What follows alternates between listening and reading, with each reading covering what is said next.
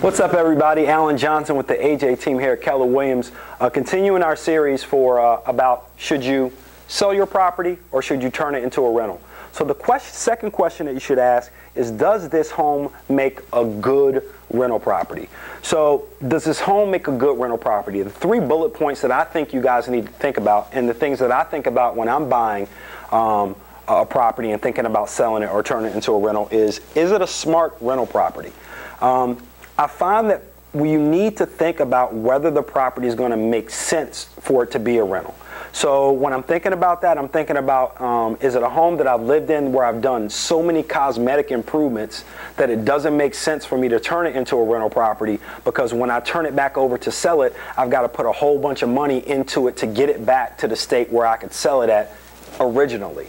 So if you guys kind of follow it, if I have a great property I lived in that I put all these upgrades in, and then I have a renter that goes in and lives in it for 5 to 7 years, and the condition of the property is not the same, it will probably make sense for me to sell the property and then go acquire another property that will be a good rental property. So that's the first thing you need to think about. The second thing you need to think about is whether you have a single family home versus a condo or townhome.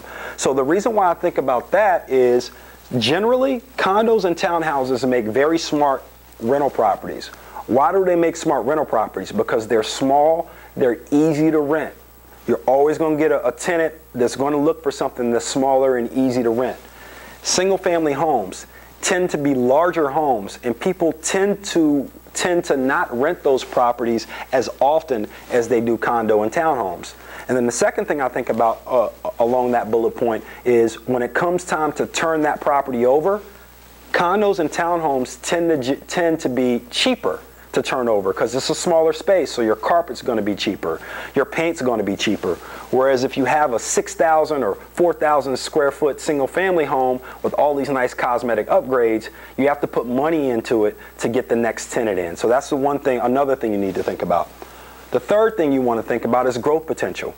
So when I think about a property that I want to think about as a rental property, if it's in an area that I think has a ton of growth potential, meaning that where it is right now is going to be very different than where it is in maybe 5, 6, 7, 8, 9, 10 years, I'm going to think about keeping that property as a rental property. Case in point, 8 years ago, I bought a property in South Arlington. I bought that property based off of the potential that was coming in Shirlington and South Arlington, and it's paid in spades. It's a property that I'm always able to rent. It's a property that's increased in value, and it's a property that I gotta find some wood. There's some wood. Knock on wood. I really never have any issues finding a tenant. So those are three keys that you need to think about when you're thinking about, is this a smart rental property, or if this is a good rental property. You have the dream, we have the address. Let me leave you with some information. If you're thinking about selling your home, or if you're thinking about becoming an investor, sellmyhomenova.com is our website. You can always go there. You can always contact us. Our contact information is at the bottom of this video. You have the dream, we have the address. Alan Johnson with the AJ team, and we'll see you soon.